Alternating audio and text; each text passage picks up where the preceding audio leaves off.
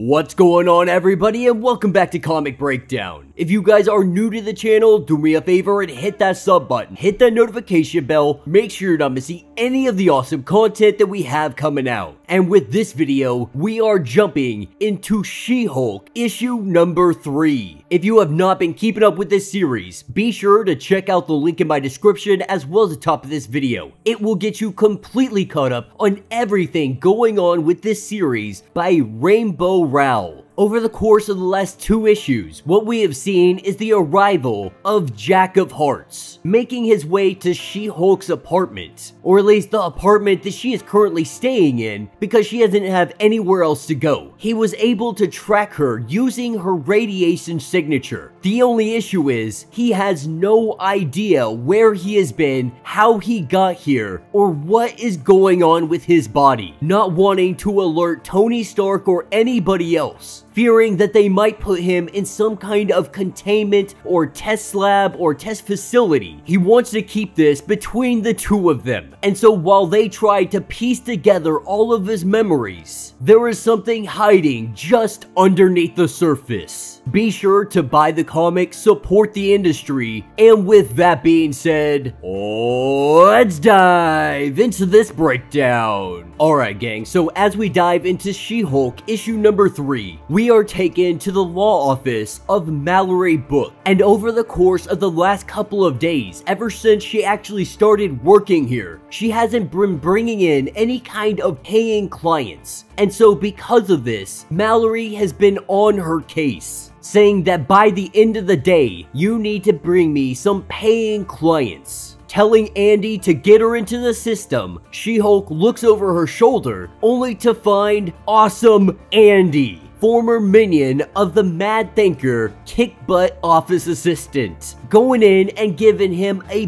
big ol' hug. For a while there, he had been struggling with memory issues, but Mallory was able to restore him from a backup. More importantly, right now she needs to get to work and start focusing on bringing in clients. Sitting down 2 hours and 24 humiliating phone calls later, the truth is, she has been out of the game for quite some time. She hasn't been in a law room in a long time. And so what client base she used to have, she no longer does. While sitting here eating away at some donuts, this is when Ben calls, aka The Thing. He's calling because he needs a lawyer. Being summoned to court, she lets him know that you're not above the law, you're gonna have to go to the summons and just pay your ticket. But the truth is, Mallory is not letting She-Hulk work with any kind of superpowered individuals. She wants to keep it very just normal individuals, normal people, no extra human types. And while this may be discrimination, Mallory Book doesn't care. With Ben not giving up for a second, She-Hulk lets it be known, okay, if you meet me outside tomorrow, maybe we can discuss and I can give you a little bit of advice. With Quicksilver also giving her a phone call, what we are learning is that superhuman individuals are the ones that are really reaching out to her, trying to get assistance. And while Mallory Book may not like this, Jennifer may have found herself a new avenue to start her own law firm. After a very long day of work, She-Hulk arrives back at the apartment with a hot and piping pizza. Jack of Hearts, never sleeping before in his life, he has been passed out the entire day, waking up to the smell of pizza. The two of them, they sit down, and She-Hulk asks the question, have you figured anything else? Have you found any new memories that might help figure out what is going on? But still, the only memory he has is waking up in that vat. Waking up, breaking out, and knowing that he needed to find She-Hulk. And She-Hulk finds this very interesting because they're individuals that have never really been super close to one another. There was no like hardline connection where trauma sets in and you immediately go find that person. The only conclusion that he can come up with is that she was the last person he was around. That maybe he came here to apologize to She-Hulk for everything that he had put her through. Now, of course, Jennifer, she doesn't care about any of that. The truth is, the past is the past. I'm fine, you're fine. Let's eat some pizza and try to figure out what actually is going on without having to worry about all of this guilt. Busting out her legal pad, she begins to write down everything that they currently know. They know that he exploded in space. But exploding in space doesn't necessarily mean that he died. And this is when She-Hulk asks the question, what is your deal? Like, how did you get your superpowers? Were you bit by a radioactive spider? Did you have a radioactive blood transfusion? Like, how did you become Jack of Hearts? Letting it be known that his mother, she was an alien. His father was developing a new form of energy known as zero fluid. He fell into a vat, and it was on that day he was murdered. He built the suit that he is wearing to contain the radiation. He trained with S.H.I.E.L.D., spent many years in space looking for some kind of answers. She-Hulk letting him know that it sounds like you are just reciting something that you have written down. The truth is, Jack of Hearts doesn't really know anything about himself.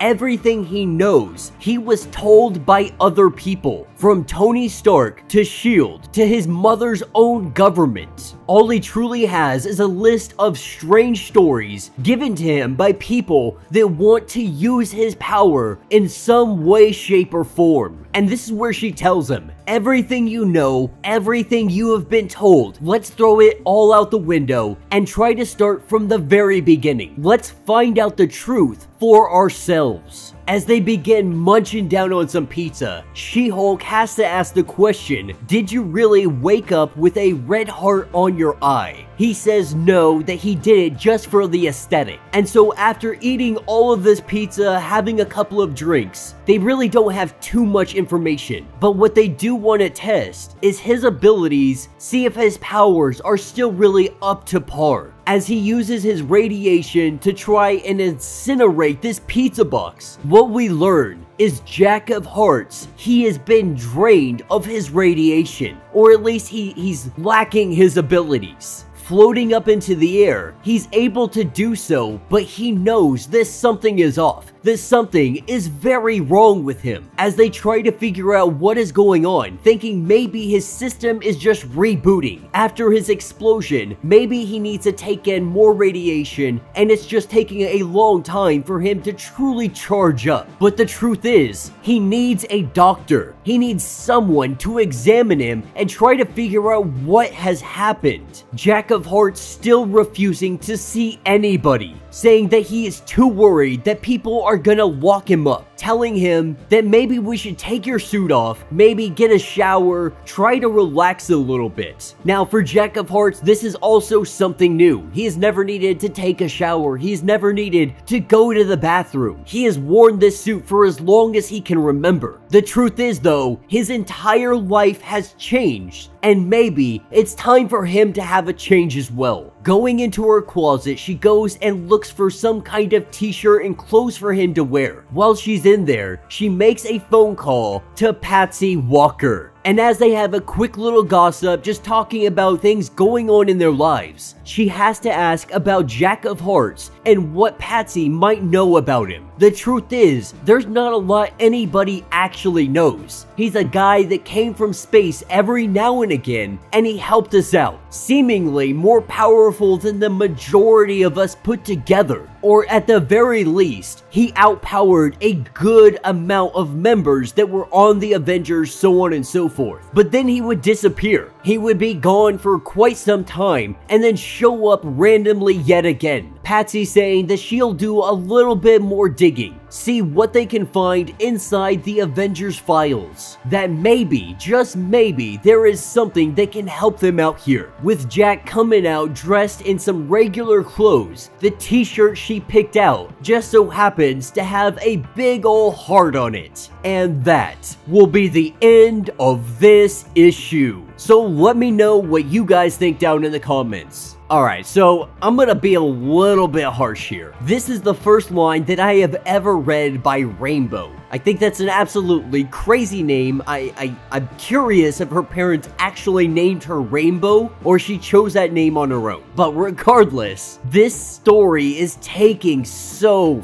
freaking long. I know we're only 3 issues in, but in 3 issues, we really haven't left Jennifer's apartment. It has been 3 issues of sitting on the couch and eating food. We've barely been given any kind of detail of what is happening. We are not getting any real information. The last 3 issues have reiterated over and over and over again everything that the first issue told us. And so for me, that is extremely frustrating because this has so much promise. The artwork is absolutely amazing. Why Rainbow is taking so long to finally tell us anything is beyond me. You know, we're not even getting small glimpses or tiny hints on what is actually happening. Not the slightest inclination on who had Jack trapped inside of that vat. Was he allowed to escape? Who is the person that is hunting She-Hulk? And it took us 3 issues for Jack of Heart to use his power to find out that he doesn't have his ability. Like I said, it's just disappointing. 3 issues and we really haven't gotten anywhere. We are still in the same apartment, sitting on the same couch, just eating junk food. You know, that's my life. Like, that's what I do. Granted, I've changed my diet up. I'm eating a lot better now, but that's regular day life. And so when we read comic books, at least for me, I want to be taken out of reality. I don't mind being dropped in every now and again, but when you do it for 3 issues, sitting on a couch, doing nothing, getting absolutely nowhere, even with all of this dialogue, it's a little bit disappointing. But with that being said, I am more than willing to give this a chance. I do enjoy She-Hulk. I do absolutely love the artwork. I love the idea of Jack of Hearts being implemented in so many different lines. Now, I am curious where this takes place. I got to assume that this takes place before the Reckoning War, because we have She-Hulk and Jack of Hearts out there fighting with the Fantastic Four. So with issue number 4, I really do hope that everything is going to get pushed forward, that our story, our narrative is going to move in the right direction,